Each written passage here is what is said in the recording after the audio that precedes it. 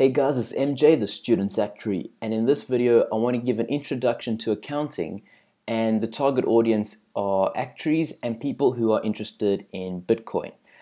So this does form chapter 8 of Subject CT2, but like I said, I think this subject is very important for all actuaries and for anyone who wants to get to know Bitcoin under the hood from a more accounting and business side. So in this video, we're going to be talking about what is the balance sheet, what is the profit and loss account, what is the cash flow statements, and finally, I'm going to talk a little bit about cryptocurrencies. Because remember, cryptocurrencies are built on this open ledger system. And you can't understand what an open ledger is unless you understand what accounting is and how it all works. So let's go back right to the beginning. I mean, what is the history of accounting? And doing some research on Wikipedia, you'll see that they say that a form of accounting has always been there since we learned how to write, and since we've had money, we've been recording it and keeping, account of what's been going on. But there was an Italian guy who was friends with Leonardo da Vinci who came up with the whole system of the double entry technique, which just made, and this is where the whole balancing the books comes from. And he made sure that there was a lot more accuracy and all that in accounting. Anyway, let's move on to the theory. So, what is a balance sheet? Okay, a balance sheet summarizes the company's financial position, and it all comes down to a very simple formula, and that is assets is equal to liabilities plus equity. So in this balance sheet, it's quite an important document. I mean, it's listing everything owned by the business and where the funding was for those sources. It works on that double entry method of bookkeeping, and this is kind of like the score sheet of a business. The higher the assets and the lower the liabilities, the better position a business is in. Now, from the actuarial core reading, I've taken just this little example to show you what a balance sheet looks like. So you can see here are the assets. Now there's quite a few different types of assets that we won't go into in this video, but you have your assets, and you have your equity, and you have your liabilities over here. And the formula, assets is equal to liabilities plus equity. That's basically it. So if your assets are bigger than your liabilities, that residual would then be your equity. Okay, let's move on to the profit and loss account. Okay, profit and loss account, this is going to record all your trading activities, and it's got a very, again, another easy formula, and that is profit and loss is equal to income minus expenses. And just very quickly, you get something called gross profit and net profit. Net profit adjusts for non-trading cash flows, such as interest rates and taxes. But essentially, this is, if you think of the balance sheet as the final score sheet, the profit and loss account is like how you did in certain halves.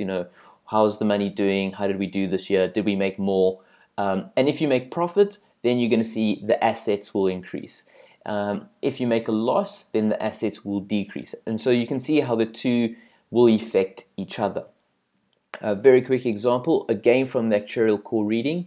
And for anyone interested in learning the subject, I highly recommend going to www.acted.co.uk and buying these core reading books. They actually take the core readings and expand on them. But this is just a little example of a profit and loss account. So you can see there's their gross profit, then they had some expenses, and then that decreases it. But you can see they've got gross profit, operating profit. That's where accounting does get a little bit tricky, is there's all this jargon. They try and confuse you with all these fancy terms.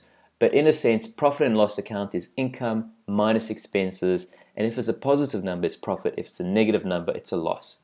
It's as simple as that. Let's go into cash flow statements. Okay, these are, out of the three, these are maybe not the most important, in the sense that regulators and auditors will force you to have the other two. But this one's very important because this is showing cash movements. And it's able to give all the detail, so more detail than the other ones. Think of the others as being more summaries. These are the actual cash flow statements, and there's a big focus on liquidity. Okay, so this statement is showing where the money has come from and where it has gone. and it ignores the whole accrual concept. Remember, accrual works in the sense that if someone buys something on credit, you can write that off as profit, even though you haven't got any money into your bank account. And a famous case where this happened was with the company of Enron.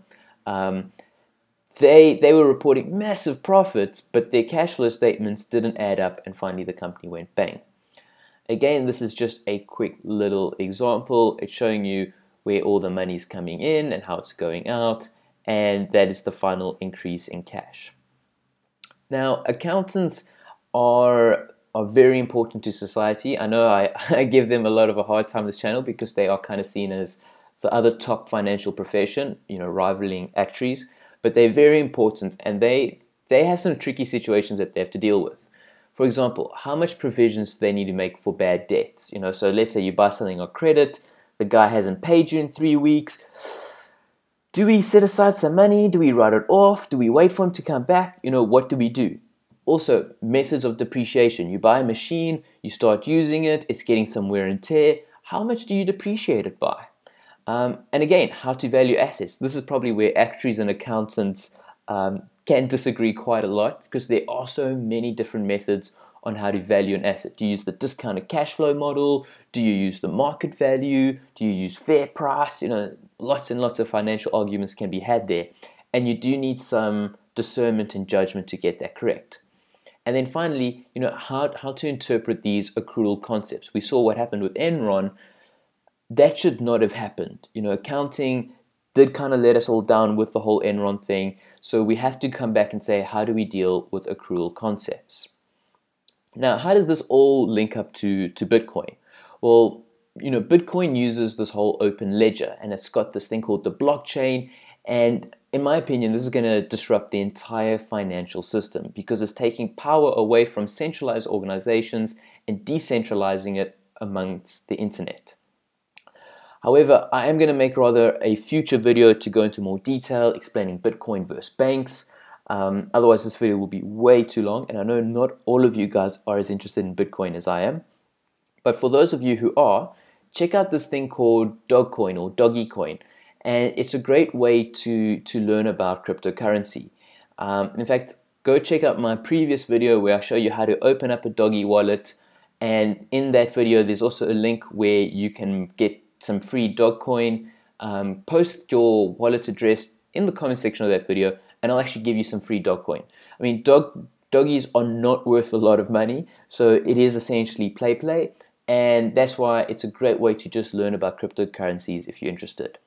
But other than that, I hope you've enjoyed this very brief introduction to accounting. It is a massive subject, but this is the core structure of it, and I hope that this has helped you understand when you further progress in your studies. Thanks guys so much for watching, and please remember to like and subscribe. See you next time.